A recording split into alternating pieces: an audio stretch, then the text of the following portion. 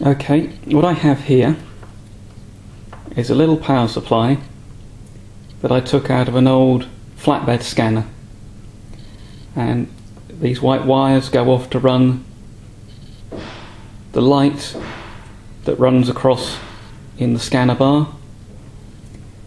It's similar to a fluorescent strip light running out of the bench supply. On the output I have a little bridge rectifier and a 400 volt transorb or tray-sil voltage limiter. The green wire simulating the feed from the ignition is your positive, blue wire is your negative, all commoned together. I've now got a spark plug connected.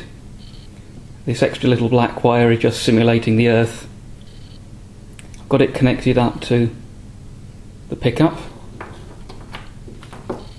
So if I connect the green wire to get the high voltage supply on there, and if I now run the pickup,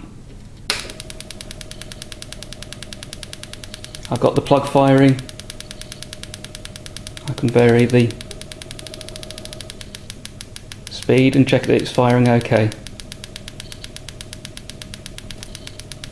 And this is how I test modules to see whether they're working or not and that the coil in them is okay.